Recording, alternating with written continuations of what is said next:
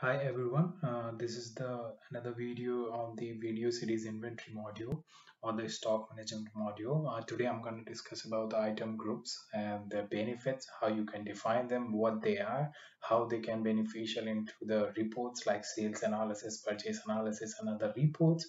And by end of the videos, I hope you can able to do the reports by the item groups, define the item group, and create some item master data records and how the default values can be added automatically from the item group to your item master data while creating them.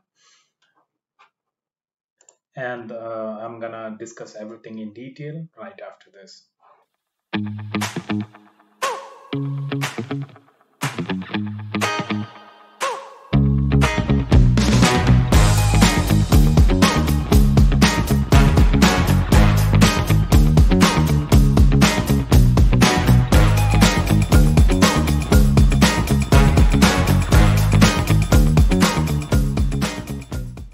So when you open the item master data, you first thing is notices the item group in the item master data, and when you open the item group in here, you will see the two tabs, the general one and the accounting.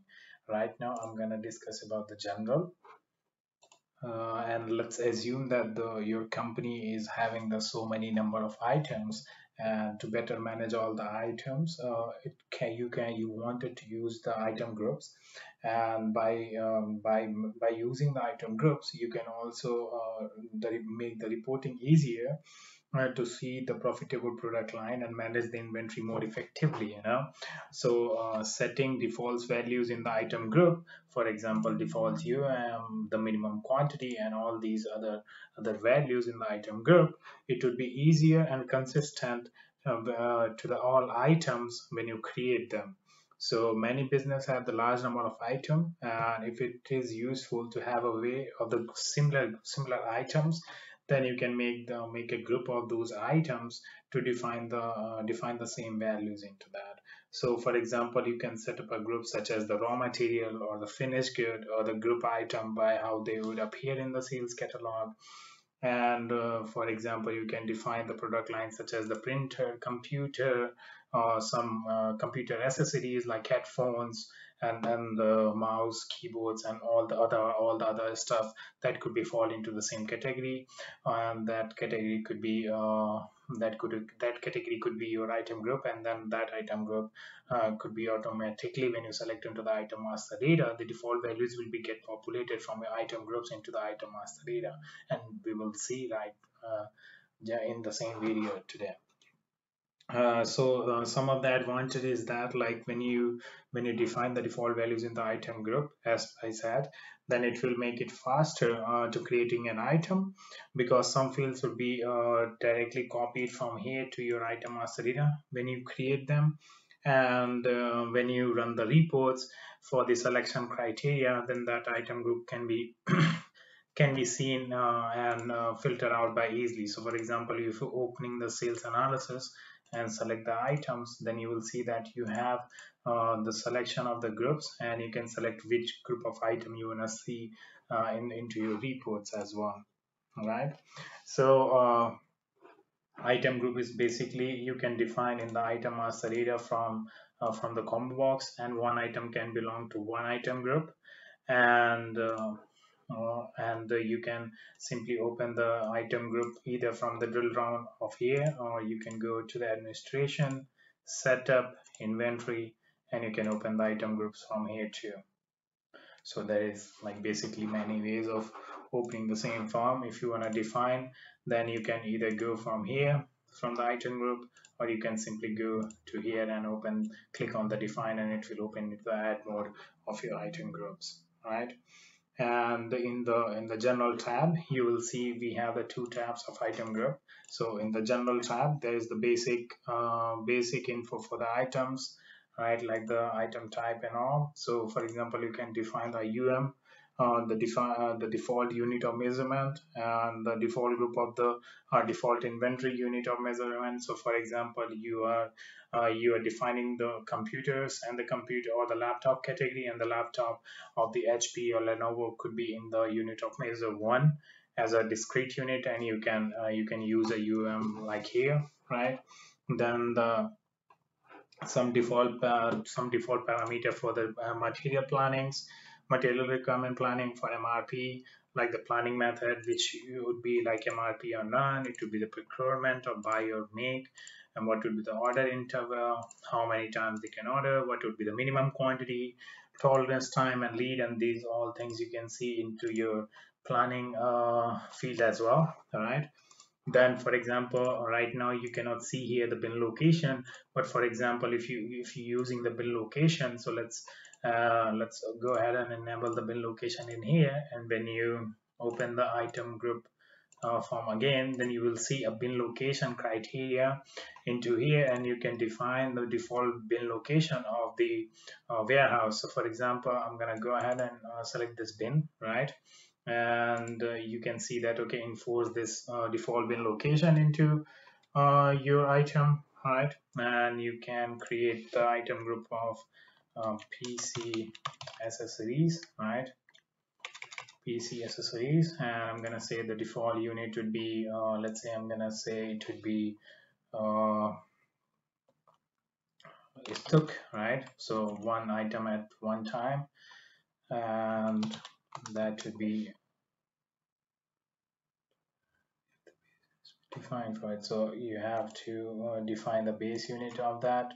So you have to define a base unit of as well. Let's say length, width, volume, anything, and then let's say weight would be minimum 1 kg. You can define that, and then you can update this one, and then you can update the step 2.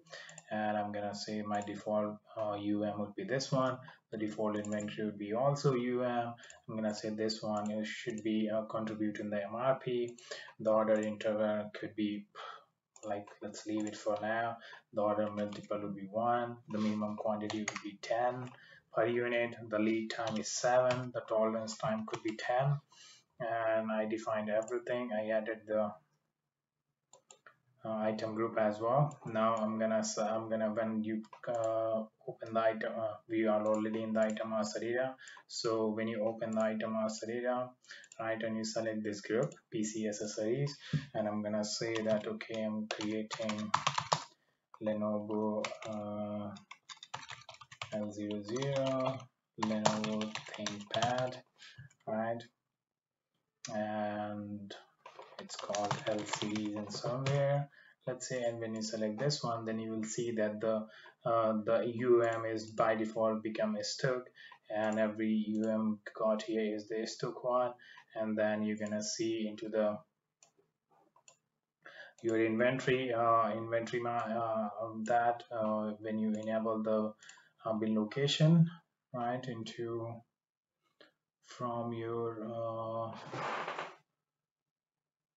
in your form, then you will see that you can see the bin location as well, if I'm not mistaken. I think we have to reopen the item master data just to see that form, right?